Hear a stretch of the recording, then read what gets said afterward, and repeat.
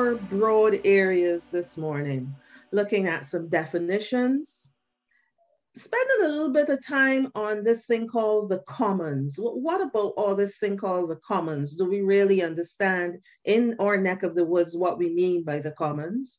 Looking at public services, and that will include a look at definitions and also the role of the state.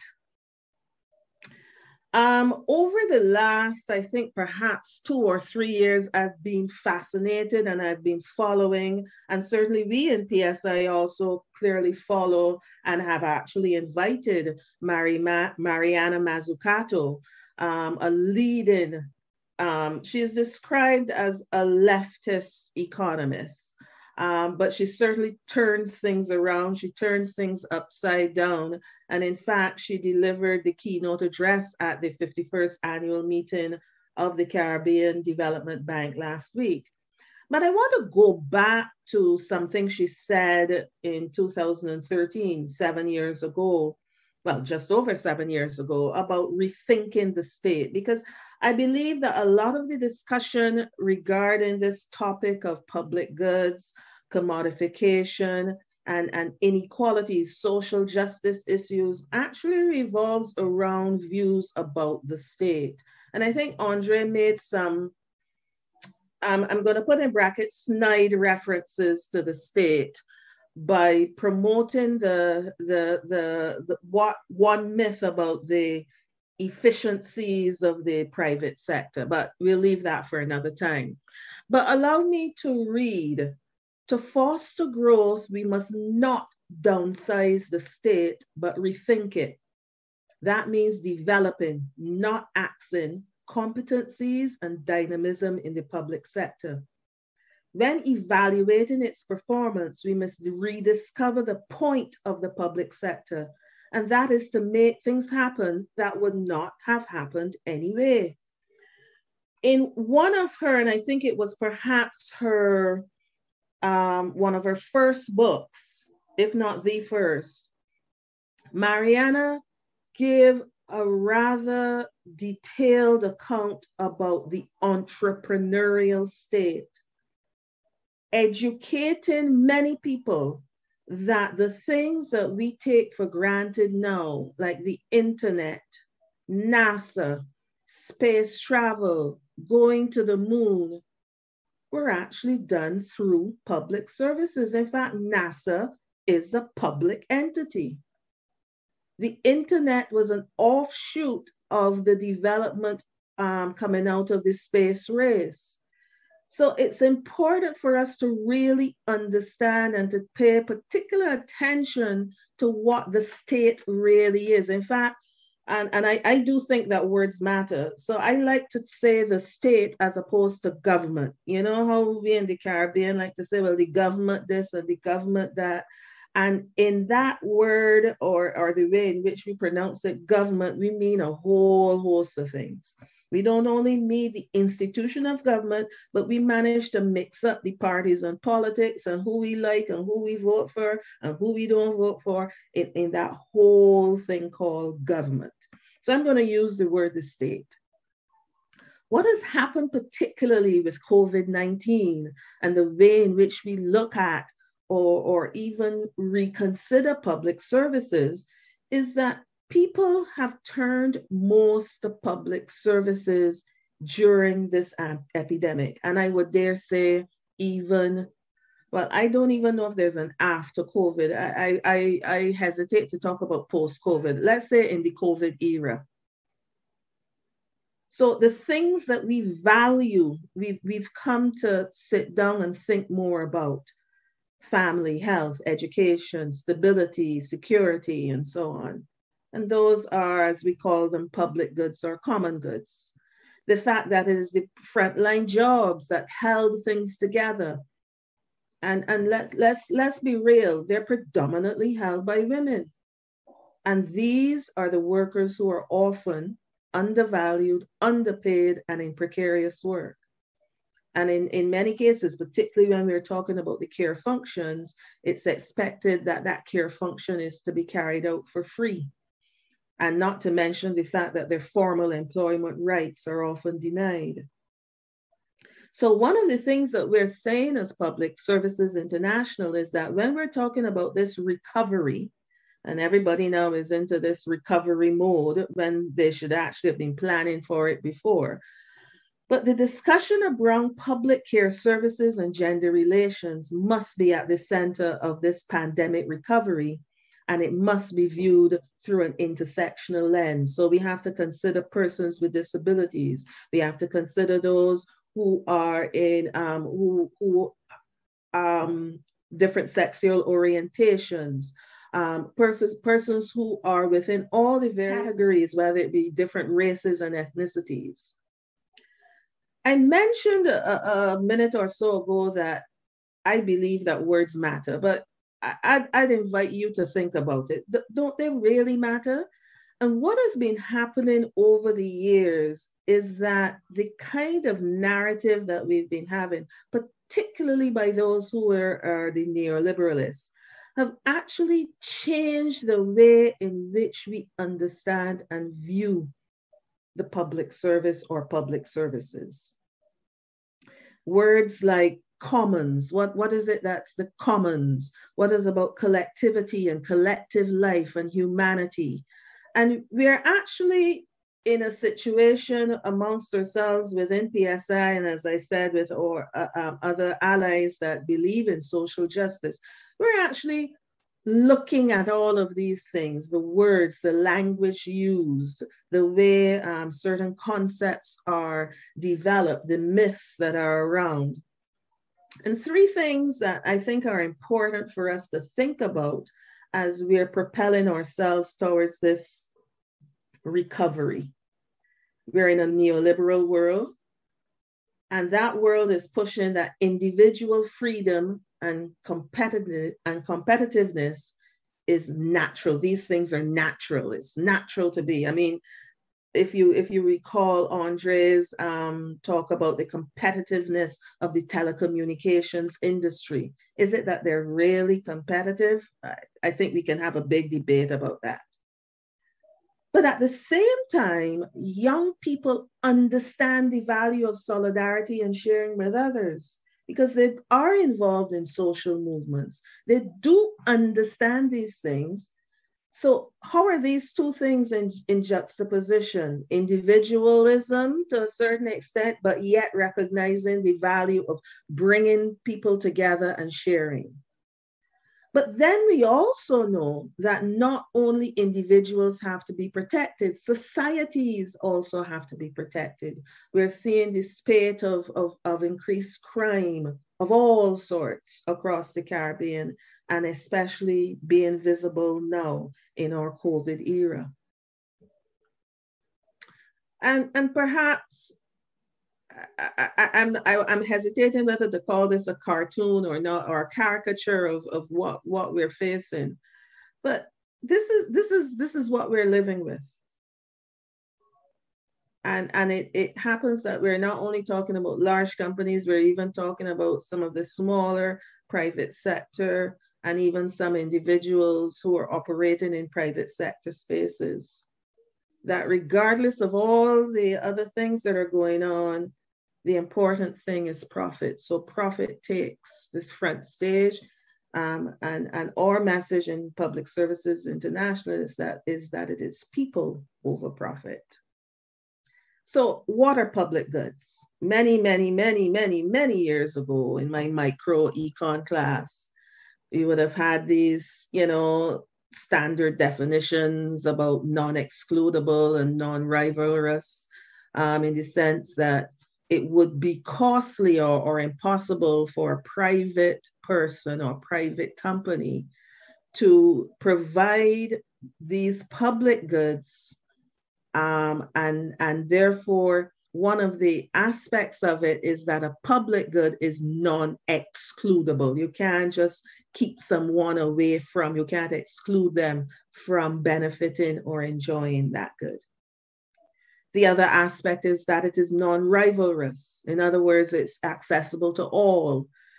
Someone's usage does not affect the availability to someone else who comes after. And that's the standard definition of public goods. And in discussions with colleagues over the last, I would say, 3-4 months, we've been looking at these definitions and trying to determine, is this really the way it is? Have we really got it? Are there, what are the stories behind this? What's been happening over the years in terms of definitions of public goods? And what are they? And you've got this kind of matrix where you talk about private goods. Then there's some commons or common resources, and everybody talks about, they tend to always talk about fish and timber and coal and free public transport. Then they talk about those goods that might be excludable, but they're non-rivalrous. So you can have something that is artificially scarce. So you have a cinema, so you have different fees for people getting into the cinema, or public transport, or a piece of land, which really should be part of the commons, but it's a private golf course. So to keep some people out, they put some fees on them. Amazingly enough, I always say that no matter what they do, certainly people in the Caribbean always find a way to get in, no matter how much it costs. So we do have a saying here in Barbados that if it's too cheap, it isn't good. So something to think about. And then there's public goods.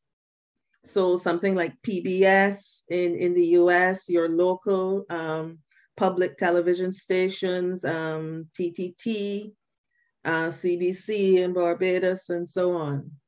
Your fire service.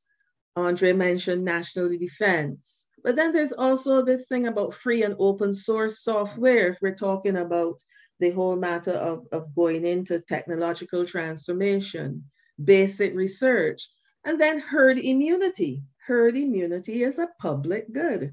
It's non-excludable and non-rivalrous. Maybe another point to debate. And then there's this thing called the commons. Now, I am wondering if Caribbean public understand or identify with this term called the commons. So these are goods that are non-excludable, but rivalrous. So they're called common resources or the commons. And if I quickly look back, this is where we find our commons in this quadrant. And then you hear this talk about the tragedy of the commons. And it said that this occurs when goods are rival but not excludable. And they usually use an example of fishing and say, well, okay, if the sea is commonly owned, but then what happens is people then will go in and they will fish and fish and fish and fish and deplete all the fish. And then you have a situation of the tragedy of the commons. So when someone cannot be excluded from consuming a good, the group of economists that believe in this and promote this say that then those people have a private incentive to over-consume it. So we're just rabid, savage people that we have no value of family, common, taking care of one another, public interest, nothing like that. That's basically what they're saying. And then there's a new term that we've been exploring, one that's been put forward by a colleague in Europe called the social commons. They're not public goods, but they refer to the common good, what humans share. And therefore, it says that in order to have these social commons, it doesn't exclude the state. It actually does involve the state, but it is collective action and the result of that action. And it is sincerely based on a belief that people can master their present and shape their future within the framework of mutual respect and respect for nature. And that might start to sound familiar. So we're talking about the climate crisis and the way in which people are talking about it. and how they recognize that the profiteers are the ones who are rabid and who have been using up resources all in the name of profit, but that people as people do know how to take stock of things and do want to shape a future where there's mutual respect and respect for nature. So does this in any way apply to the Caribbean or in the Caribbean? Can we identify examples in the Caribbean where this happens? And I think that that is something that we need to be looking at. Then there's the talk about global public goods or digital public goods. So we're now in this age of digital transformation, digitalization. And there's this thing called the digital public good. And there's actually a definition. And it's been defined by the UN Secretary General's Roadmap for Digital Cooperation. And if I may, open source software, open data, open artificial intelligence models, and I have to remember not to say artificial intelligence, open standards and open content that adhere to privacy and other applicable laws and best practices, do no harm, and help attain the SDGs. So these points that I've raised, and yes, the presentation will be available, and the college will make it available, I believe, to those who request it. These terms, this thinking is one that's occupying our minds, not only within PSI, but certainly within the minds of a number of our colleagues and allies. We have a group that's actually putting together what we're calling a manifesto for public services, exploring the definitions and the themes and the issues related to public goods, public services, government services, and so on. Now, not all goods with positive externalities are public goods.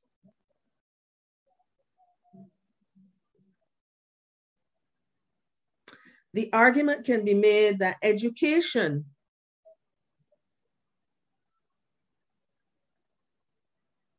is one such good and service, education services and education as a good. So for example, it is said that having invested in education, there's huge spillovers. So it isn't only a situation where it's for the public good, but you do know of instances where education is provided by public companies or private companies or private organizations. And there's this thing about profit that I think we need to deal with in a real way. There seems to be a view that public services don't make profit or can't make profit or shouldn't make profit. I think we have to really dissect that, because public services do need to make a surplus in order to sustain and improve. Workers have to be paid decent salaries and wages. There must be training and constant training, lifelong learning for the workers. And of course, there must be a protection of the environment. So a surplus is needed in order to be reinvested into the services, into the communities, and obviously for the workers. And this is very much different from a situation where profits made by private providers are transferred to private stakeholders, the shareholders in the company.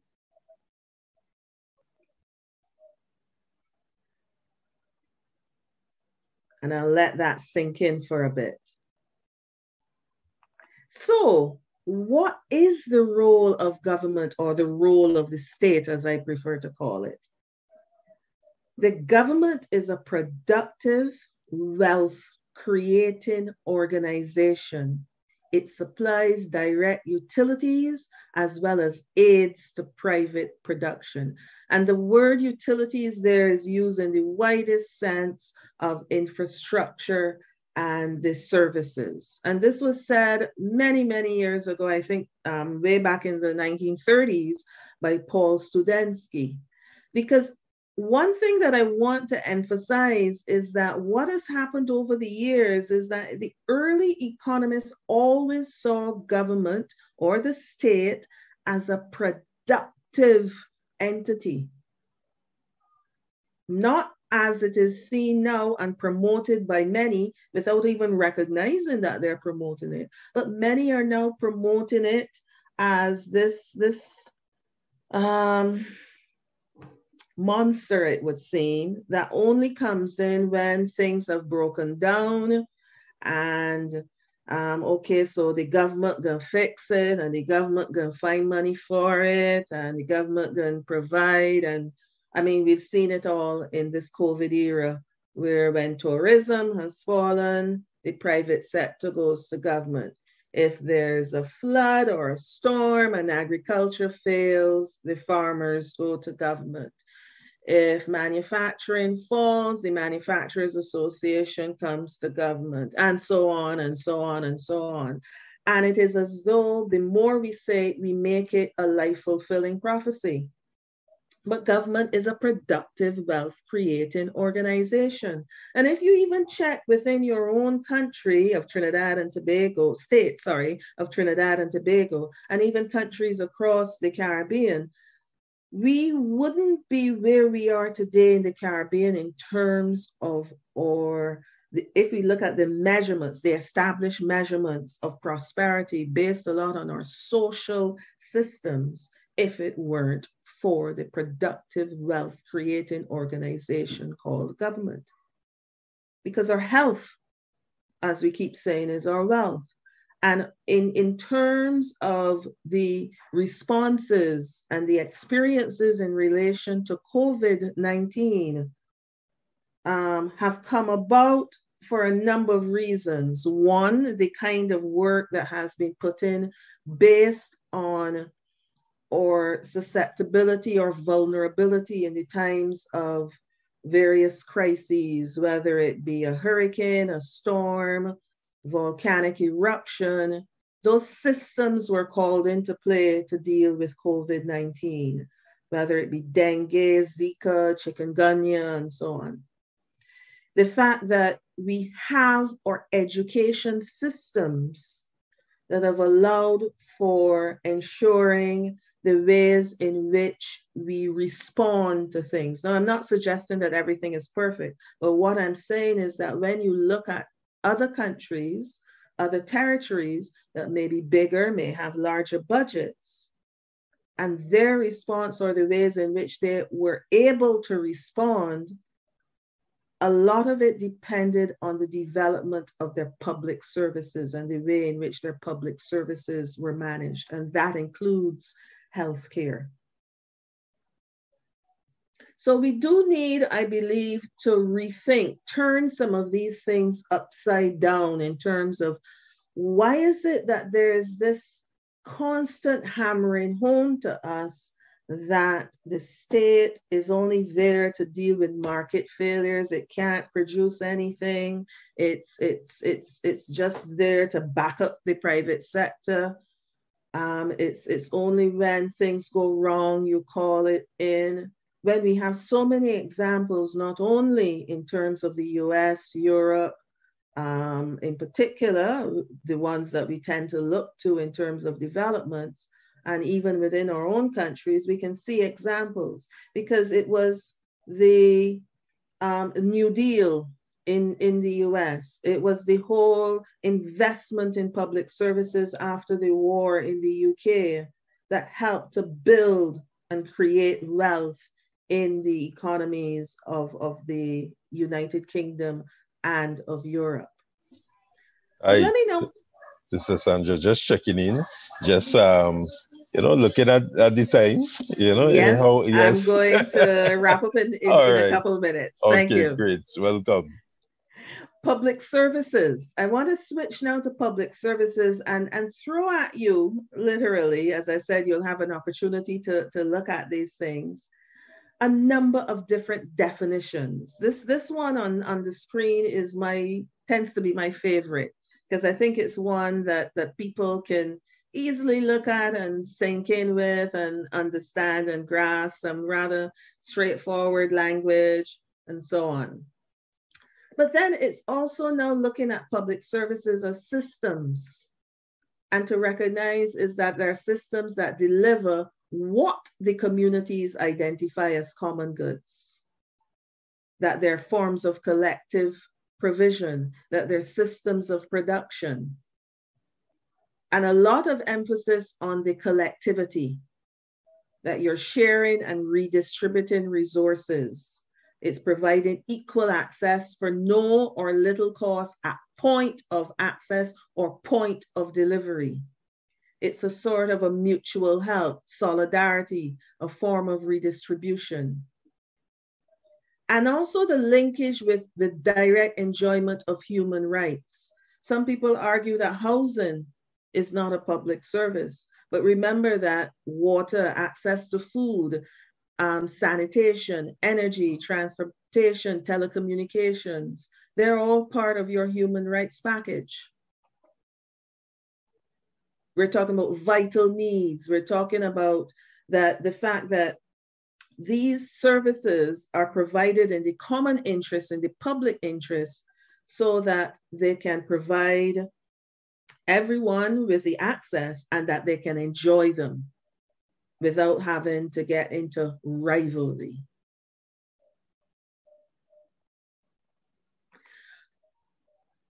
Another quote from Mariana Mazzucato: by privatizing public goods, outsourcing government functions, and the constant state bashing, government as meddler, at best de-risker, we are inevitably killing the ability of government to think big and make things happen that otherwise would not have happened. So the state starts to lose its capabilities, capacity, knowledge, and expertise. Think about what's happening in your own country, the way in which people continue to bash the state.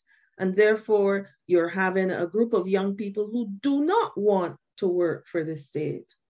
They may go in for a bit and say it's a stepping stone.